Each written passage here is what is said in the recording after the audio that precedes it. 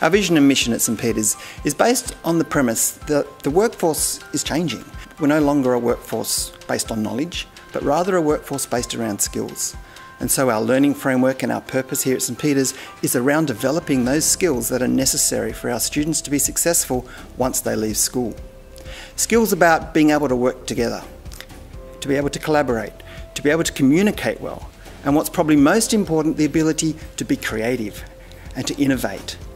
We know that all of these things are essential for students not only at school, but once they leave the school environment. One of the things we know also is that a lot of jobs into the future are being taken over by machines. So machines and computers and robots are doing away with lots of the process type work.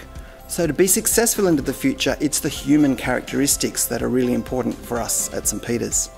And when we think about human characteristics, we think about the dimensions of character, of being resilient, of being able to persevere, of understanding that when we get feedback, it's a positive thing, not a negative thing.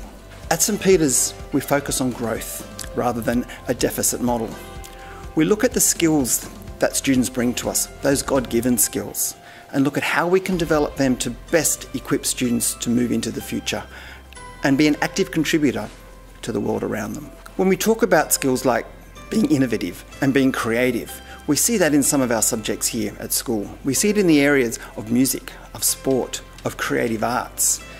For our Year 7 and 8 program at the moment, we have an integrated learning project which very much focuses around these skills of being able to collaborate and being able to innovate and being able to contribute back to the world around us.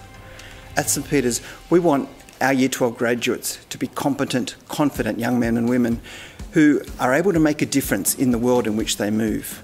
We want them to be lifelong learners, to really understand the value of learning, of knowledge and of skills.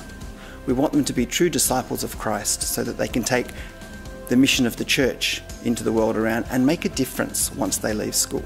Learning environment is a really important part of quality learning.